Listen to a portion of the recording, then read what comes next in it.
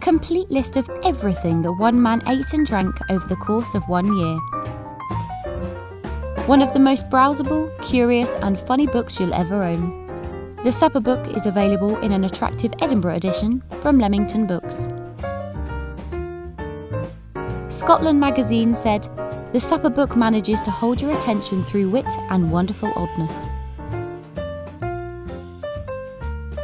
And the Glasgow Herald said of the Supper Book, "Refreshingly honest and agenda-free, a rare thing in today's food wars.